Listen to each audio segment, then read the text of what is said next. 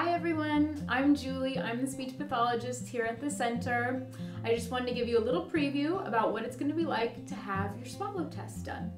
So your swallow study begins when you walk downstairs to the first floor and get checked in with radiology. And they'll have you sign a consent form and fill out a little bit more paperwork, and then they'll ask you to take a seat in their waiting room. When I'm ready, I'll come and get you and walk you into the radiology suite. Once we're in the radiology room, I'll introduce you to Miss Judy. She is usually our radiology tech. She's the one who will take the pictures. Once you've met everyone, I'll help you get into our chair. If you're in your own wheelchair, that's okay. We'll get you set into the fluoroscopy suite anyways. Once you're all seated, I'll put some towels on you so that neither you or I can spill, but spilling is okay. There's no need to worry. I'll show you all the things you're going to eat and drink.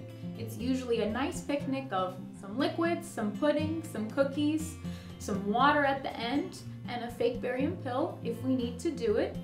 Once everything is all set up, I'll give you some instructions. It usually consists of me telling you that you'll need to hold whatever you're swallowing in your mouth just for a brief second so that Miss Judy knows when to turn the camera on.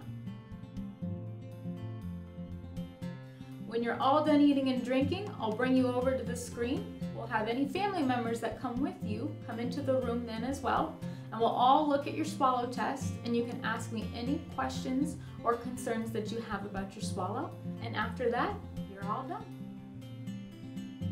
Thanks for watching our video. I hope you enjoyed it. I also hope that this helped calm any anxiety or nerves that you had about doing a swallow test. There is no wrong way to take the test, and we're happy to see you. And if you have any more questions or concerns, feel free to let me know. I'll see you next time.